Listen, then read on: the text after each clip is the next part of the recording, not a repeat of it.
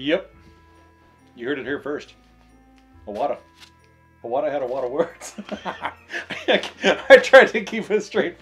Iwata had a lot of words about functional analysis, and we're going to really hammer the point home to you today about the value of functional analysis. Because we have a really hard-hitting article for you, and that is Iwata and a bunch of other probably people that are really annoyed at me at this point. It's okay, I thought you nailed it. Ooh, that's good. Iwata definitely did. Anyway, I don't even. Oh my gosh, here we go. I don't think we need the hammer. I can get out of line with this thing, so I'm going to put that away. So, toward a functional analysis of self-injury. Maybe I should get the hammer back. Sorry. Anyway, props. There we go. So, toward a functional analysis of self-injury, folks. That's what we're going to talk about today. It's an article.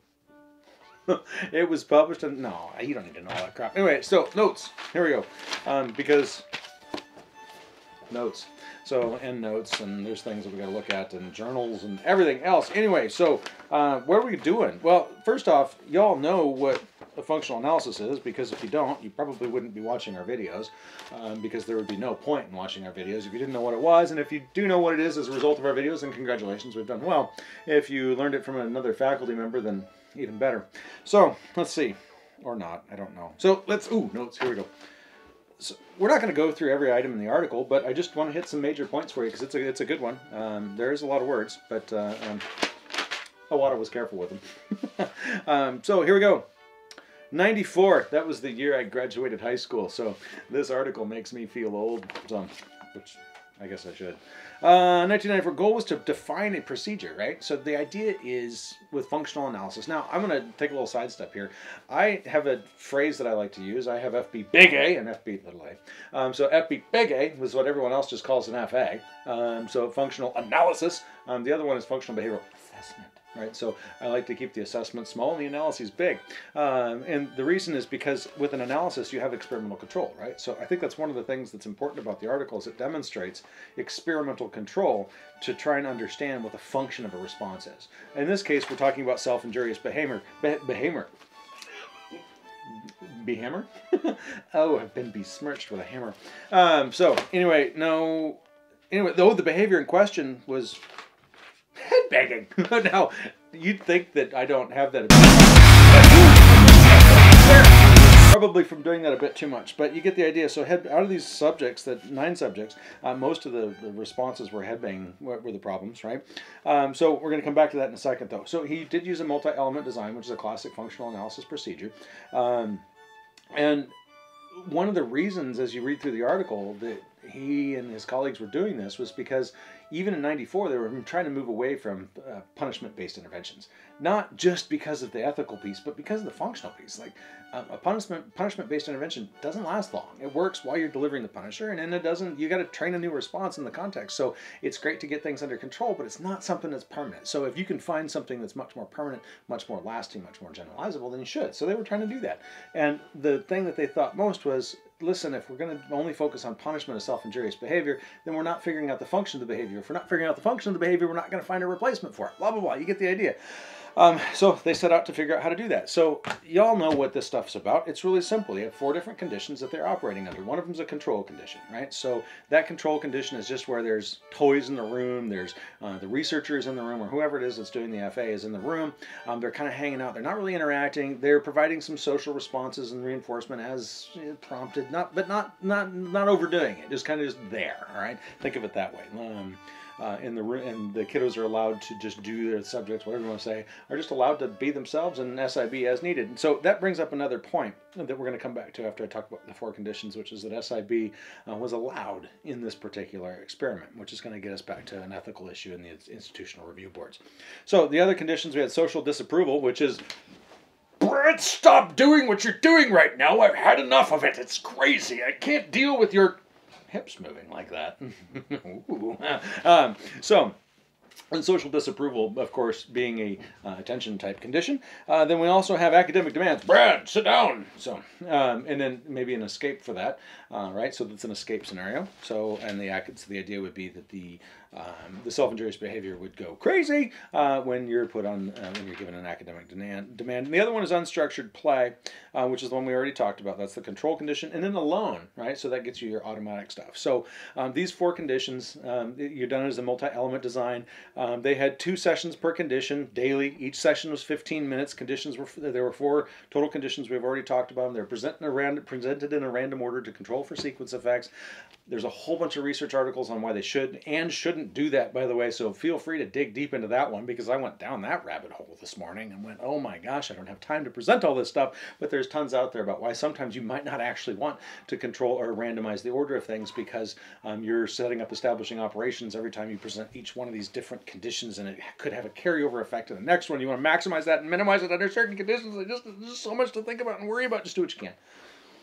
Okay, just remember that. Just do what you can. All right, so I promised you I would go back to the IRB. The IRB is the ethical body that governs research with human subjects. Now there's a different one for non-human subjects, which is probably actually more strict.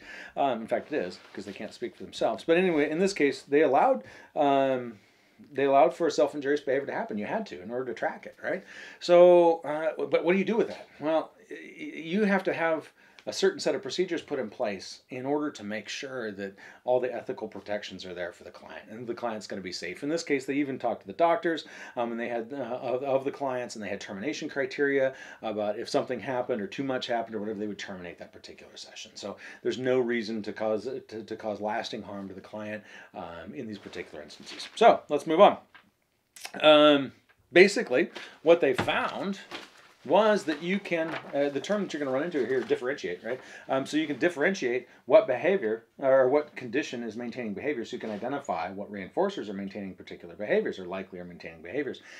In those differentiated conditions, once you find that out, now you can target your interventions based on those, you know, that function of the behavior. Surprise, surprise, it's something we all take for granted, but keep in mind that science changes, so this was a growing thing, and now it's popular, but at the time it was just kind of really catching on. So the references, or the figure 1 goes over some cool stuff. Now, I did note that it's nice that standard deviations from the mean are presented here. Why? Because I always find it funny that behavior analysts hate statistics usually, but here's the case. You must use your statistics and understand them in order to understand the graph. I love it. Good job, Iwata. So Iwata likes statistics too. How nice. Maybe he doesn't. I don't know. But they did it. Sometimes it's just the journal articles that make you do that. Let's see what else we got. Oh, so the graphs are pretty self-explanatory. In figure 1, you can see where, which condition the head banging happened the most in, or the self-injurious behavior, I should say, because it's different for each client. And sometimes it's non-differentiated, which means it happened in multiple things. Now, there's going to be another one of these things, Behavior Digests, where we talk about that particular issue. So anyway, so non-differentiated, it's a little harder to develop your interventions, and you might do a follow-up, and sometimes they do. So anyway, and figure 2. Figure 2 goes over percentage of 10-second intervals. Oh, 10-second intervals, that's the thing I wanted to talk about. I'm going to digress a little bit here into 10-second intervals. Now, the idea is that when you're doing interval-based data collection, some people are like, oh, it's always 2-minute intervals. And some people are like, no, it's 10-second intervals. Could be an hour. Could be a day. Like, it depends on the behavior and the client and the situation that you're in, folks. Just because you read an article that had 10 seconds in it doesn't mean you have to stick with that for the rest of your academic or for the rest of your behavior analytic career. There's no point in it. I have heard that stagnation over and over again. And sometimes people are like, wow, you can totally change the interval? Like, uh-huh, you can. It's cool.